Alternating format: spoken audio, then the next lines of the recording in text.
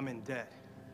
I have 2 car payments, 4 years into a 30-year mortgage, balances on a couple credit cards, plus college for 3 kids on the horizon. 0 savings. I work long hours at a job that I hate. And despite all that, all I get is stress about how I can make more money. I take 4 pills a night for my back pain. Some days, getting up seems like too much. I struggle with dyslexia. I have high cholesterol. I overeat a little too often. I'm trying to get in shape, but it's never, I mean never enough. My dad died 5 years ago from cancer. I should have seen him more before he passed. Man, I miss him so much. Everyone expects me to be over it, but it's something that I still deal with daily. I haven't taken my wife on a date in 4 months. I practically forgot our anniversary. My kids need me when I get home, but it's late. I want to sleep. I spend my weekends at their functions, as if that's enough. All this, and I still resent my family, because I have no time just for me.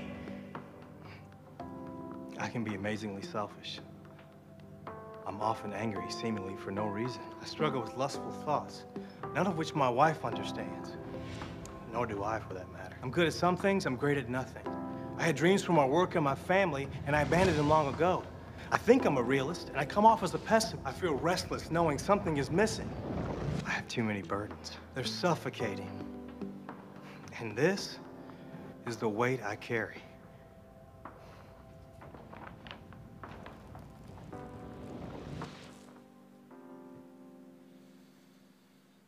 Mm-hmm. Well, good morning, church. Good morning. It's a good day to be in the house of the Lord, amen? Today we're finishing up our message series called Emotions, and we've been looking at some of the emotions that Jesus encountered and expressed. And the Bible scholars suggest that as we look at Jesus throughout the 4 gospel accounts of Scripture, that we can actually identify he displayed 39 different emotions. Jesus was real. He felt things at a deep level, and his emotions can help us center our emotions so that we can respond rather than react when we find ourselves in those emotional places. So let me give you a quick wrap up. In week 1, we talked about how Jesus sees you and knows you and loves you. That Jesus would cross lines and break rules to be there for and with people and show love and grace. In week 2, we talked about anxiety and how Jesus found relief for anxiety that he experienced by talking to his friends, talking to his heavenly Father, and talking to his feelings. And then last week we talked about anger, and that anger in and of itself is not a sin, but it so often can lead us down the destructive path of sin. And so we learned a little more about how to be angry like Jesus and to use that emotion for good rather than evil. Today, I want to look at an emotion that a lot of people don't think of when we think about Jesus. I want to look at the sadness of Jesus. What kind of things make him sad, and what is it that brings him joy? And how can we experience true joy in Jesus? So throughout the Gospels, we see so many things that brought Jesus joy. Whenever the hurting were healed, he was full of joy. Whenever the rejected were loved, he was full of joy. Whenever sinners were forgiven, he rejoiced with the angels in heaven. He was full of joy. But occasionally, Jesus would cry. Occasionally, he was sad. For example, we see in Luke 19, verse 41, Scripture says this: as he approached Jerusalem and saw the city, he wept over it. Why did he cry? Well, let's remember why Jesus came. Jesus came to bring life and life more abundantly. He came to seek and save the lost. He came to proclaim the good news to the poor, recovery to the sight of the blind. Jesus came to set prisoners free. He didn't come for the righteous. He came for the sinners. He didn't come for the healthy. He came for the sick. Jesus came to show the love of his Father in heaven. And what was it that made Jesus cry? Well, he looked over Jerusalem, and what he saw wrecked him. And so he cries out in Matthew 23:37, Jerusalem, Jerusalem, you who kill the prophets and stone those sent to you, how often I have longed to gather your children together as a hen gathers her chicks under her wings, yet you were not willing. How often I wanted just to bring you close, just to show you my love, to comfort you, to tell you how much you matter to me. But it makes me so sad because I wanted to love you, but you wouldn't let me. So what is it that makes Jesus sad? It's when he wants to love and protect and comfort and heal and be with you, but he can't. And why can't he? Because you are not willing. So I want to unpack that thought a little bit more by looking at a story that Jesus shares with us about a father and two sons. And you're likely familiar with the story from Luke chapter 15, so I'm not going to read it from the scripture, but let me just tell you about it. So Jesus tells us this story about this father and these two sons. And one day the younger son tells his dad, "Dad, I'm done. I want my inheritance. I'm out." Now, I have to imagine that this boy didn't just one fine day decide to say this. Because especially in this culture, when you tell your father, "Hey, guess what? I'm done and I want my inheritance. Give me what's owed to me," that is considered very, very disrespectful. And that son is basically telling the father, "I wish you were dead." And we don't really know anything about what's going on in his life. Maybe he felt restricted. Maybe he felt like he wasn't able to be all that he wanted to be, or maybe there were too many things that he didn't like, or maybe he was just a teenager who couldn't wait to get out from under his parents. But we can speculate that the son is being very arrogant in his rebellion. And we have to wonder what was going on in his heart that put him in that place where he felt like he could be that disrespectful to his father. And what's interesting to me is the father says, "Okay," and he gives him his inheritance. And so the story goes, the son leaves the house and he's loaded, he's got money, he's partying, he's enjoying life. There's nothing stopping him. And we can imagine that he's got all sorts of new friends, because that's what happens when you're throwing out money left and right. Everybody is your best friend. And it's interesting but not surprising that the son squanders it all. He parties so hard that he loses everything. And Scripture says this, after he lost everything, that there was a severe famine in the land, and that was when he began to be in need. So he had no money. When his money ran out, his so-called friends all left.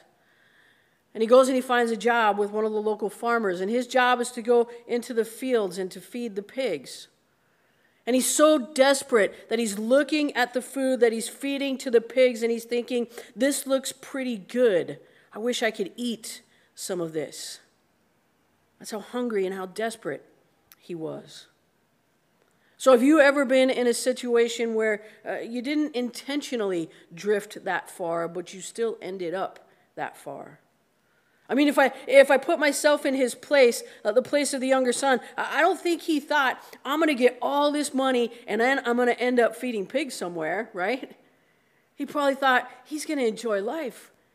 He's going to be able to do everything he wanted to do. He had a plan, he had a goal, but nothing happened the way he thought it would happen.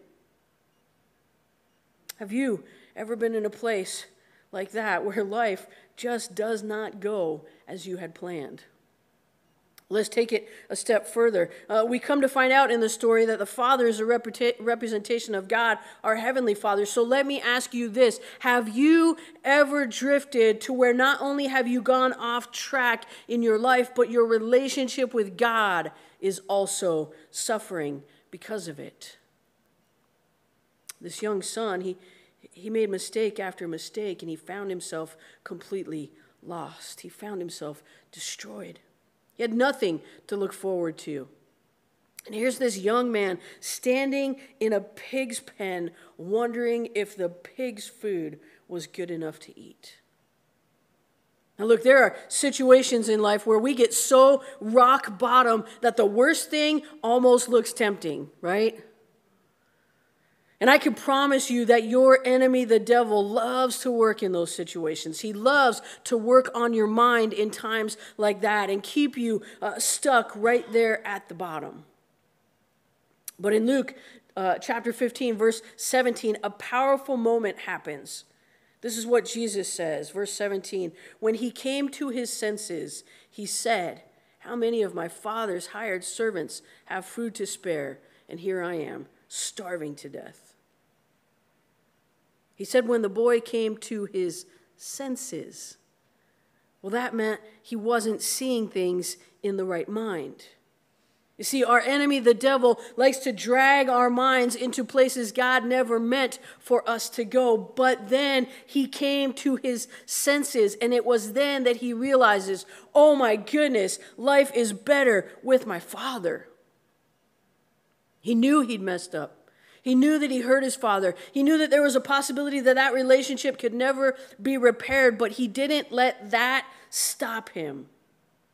And we need to see the power in that decision, because the sad reality is that so many of God's people get to a place where they are so lost and so broken that they think that the mistakes that they've made, that the decisions that they've had to take in life, that all of those were just too bad, and that there is no way that that could ever be repaired. And so they end up doing things that make their situations even worse. But as Jesus is telling the story, he paints a picture where he says the boy finally came to his senses. And he says, what if I go back home? So verse 20, it says, he got up and went to his father.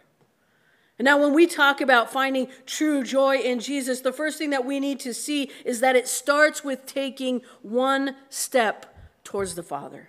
One step. This boy decided that he needed to go home, so he takes one step and he starts out for home. And Scripture says, but while he was still a long way off, his father saw him and was filled with compassion for him, and he ran to his son, threw his arms around him, and kissed him.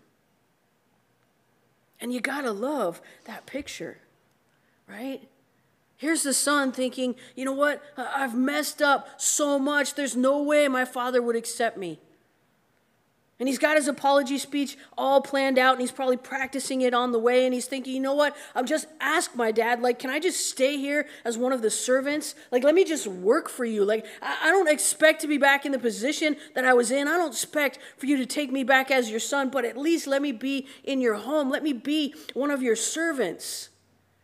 And here you see the picture of what Jesus is trying to help us understand. He's saying this is a picture of our Heavenly Father. When the son was walking home, the father sees him and he's so excited that he runs to him. And when he gets to his son, he hugs him and he kisses him. And he's so exciting that his son that he thought was dead is still alive. And he doesn't stop there. He says, you know what? Get my best robe. Get my ring, get my sandals, because I'm going to cover this boy. I'm going to cover his mess. Everything that he thought was not repairable, I'm going to cover it. The father says, I'm going to redeem it. And I love this picture because Jesus is telling us that we don't have to clean up our mess before we come to him. He says, just come as you are. That's good stuff. We serve a good God. And the father is so elated, he's celebrating, and he tells the people in his home, he says, you know what, we need to celebrate this moment. We need to have a party because I am no longer sad. My son isn't dead, he's alive. And this is a picture that Jesus is sharing with us of when one person returns back to God, when one person says, you know what, I'm a sinner, I messed up. God, I know I don't deserve this. I know I'm not worthy of this, but I'm coming back to you. And all of heaven is rejoicing when that moment happens. So this father who's thrilled throws this party for his son who's returned home. Now remember, there were two sons. So the older son is on his way home. He's coming from the field and he hears the music. He hears the party and he's like, what in the world is happening? And so verse 26 says this, so he called one of the servants and asked him what was going on. Your brother has come home, he replied, and your father has killed the fattened calf because he has him back safe and sound. Like, hey, your dad's throwing a party because your brother isn't dead and he's home. And you would think that the older son would be excited, that he would be as thrilled as the father was because his brother is home. But he's not. Verse 28, the older brother became angry and refused to go in. So his father went out and pleaded with him. Now we have to wonder if there was some sibling rivalry going on there, right? Because of the response is not a response that you would expect. You've got one son that left home and didn't want to have anything to do with his father. He repented and came home. And then you've got the older son that technically was still physically at home, but I wonder how distant his heart was. He didn't care that his brother was alive. He didn't share the same feelings that his father shared, which makes me wonder what was really going on in the brother's heart. One son was physically distancing himself from the father, and the second son was emotionally distancing himself. And it's easy to look at the older brother and think, well, he's just a bad brother.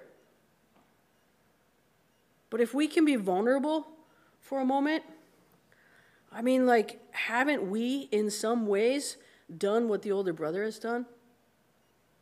Because he was with the father. He wasn't going hungry. He wasn't in any kind of lack, even in the midst of a famine. He was just fine, living in and enjoying all the benefits of his father's house. And here is the question. If we were to be honest and vulnerable, we have to ask, are we who dwell in the house of the Father missing something too? I mean, maybe you come to church every week. You faithfully attend, you read your Bible, but is it truly a relationship with God that you are enjoying, or is it just becoming more of a routine or an obligation?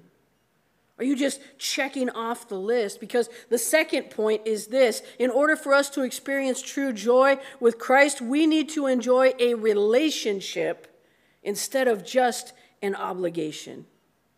Because it's not about obligation or even rules with Jesus. It's never been about that. And that's what Jesus is trying to help us understand. This father, he loved the rebellious son, but he also loved the rule-following son.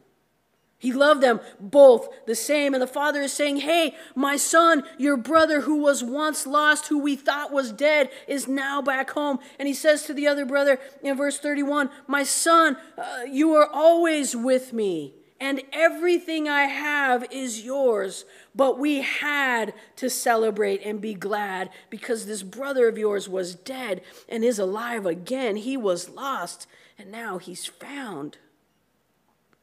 And here, this older son is complaining, oh, well, my father never threw a party for me. I've been here. I've been doing everything that I was supposed to do. You've never done anything like that for me.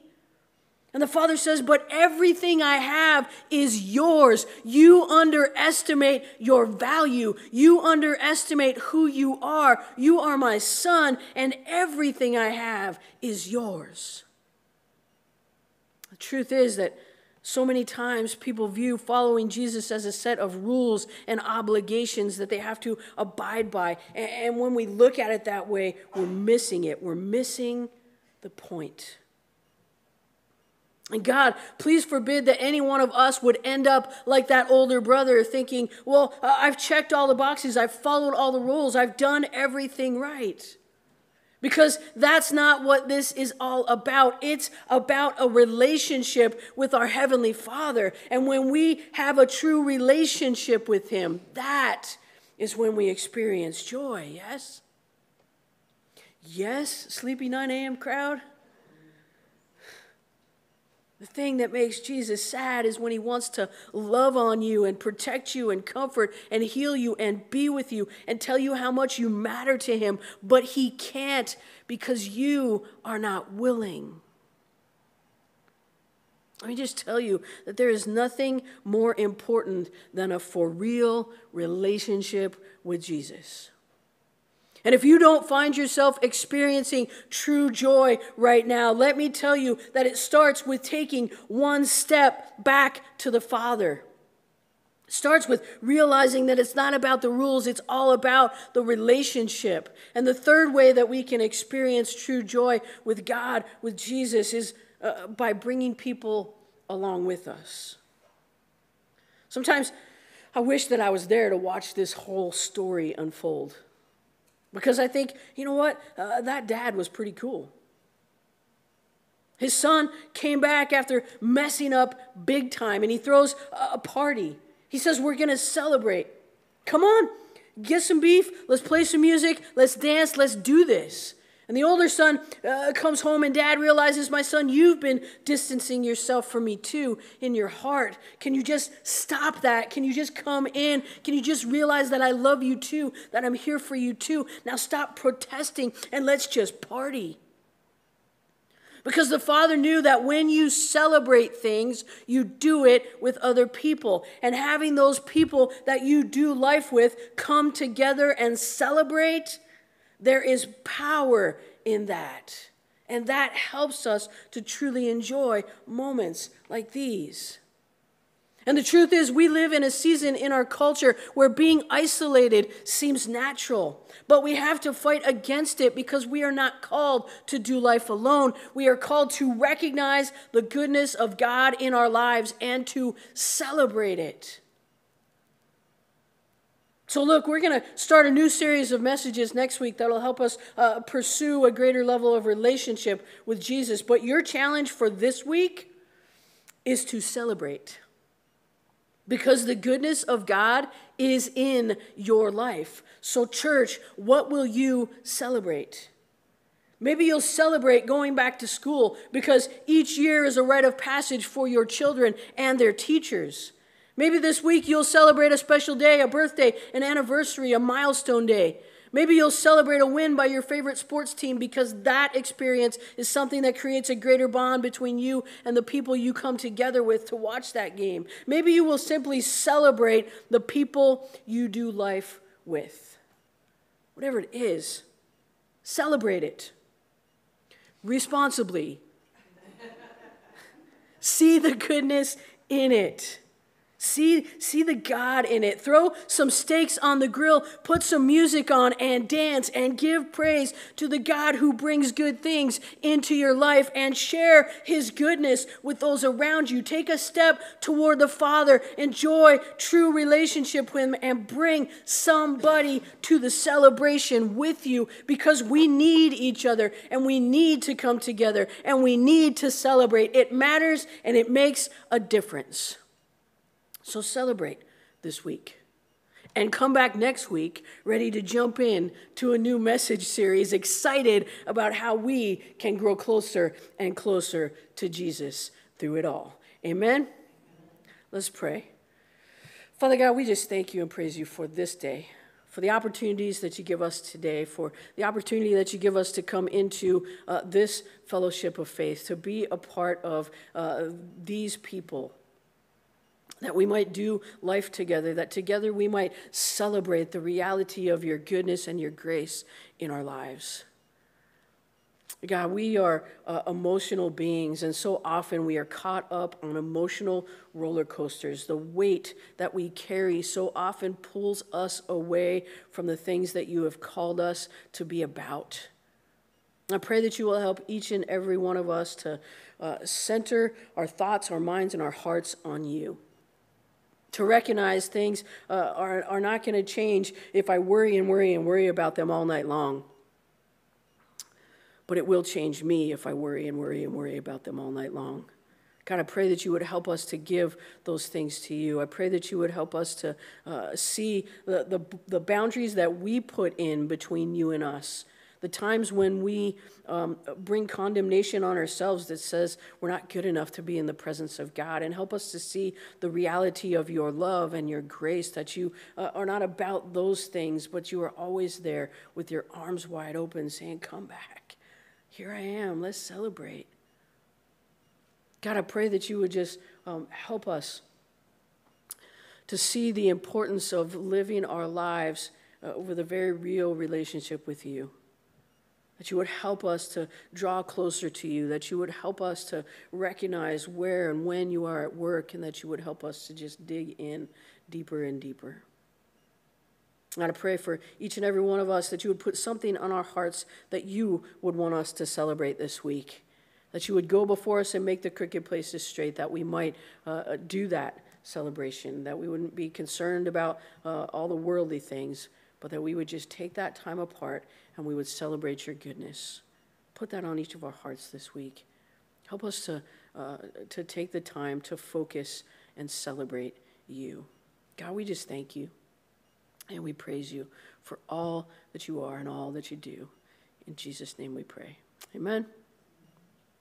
Well, I don't know what the Lord is speaking to you today through this message, but your invitation is to identify what next steps he might be calling you to take. So maybe it's a conversation, maybe it's a celebration, maybe it's a step in the direction of something he's been speaking to you for a while, but you've pushed back against it. And today's the day you're going to say, I'm going to stop pushing. I'm going to embrace what it is God's calling me to do. I'm going to take that next step. Whatever it is, we'd invite you to reach out to us. If we can be of any kind of help to you, we'd be honored to walk with you, to pray with you, to celebrate with you, to do life with you, that together we might grow closer and closer to Jesus.